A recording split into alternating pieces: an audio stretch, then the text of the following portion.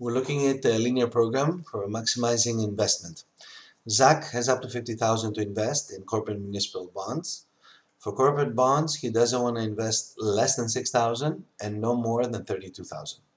For municipal bonds, he doesn't want to invest more than $32,942. Corporate bonds earn a simple interest of 8.1, while municipal bonds earn a simple interest of 6.1. So what is the maximum value of his investment after 1 year? Here we see the feasible region. To generate the feasible region, we plot each one of the structural constraints.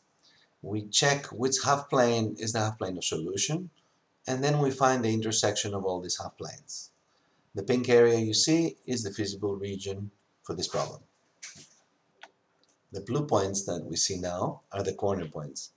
To find its corner point, we must solve the system of the two equations that meet to form its corner point. We will now see an animation of the objective function moving through the graph. We will start from non-feasible, move into the pink area, thus it will be feasible but not optimal, and the last point before it leaves the feasible region will become optimal. Then it will be non-feasible again. Not feasible. Here it becomes feasible but not optimal as it enters the feasible region but is still growing. All the points on the line within the feasible region are possible solutions. And here we reach the optimal solution as the last point before we leave the feasible region.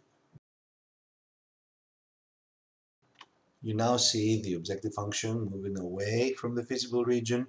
The investment is getting larger and larger, but it's not an investment I can attain with the $50,000 to start with and the interest rates that my investments are paying.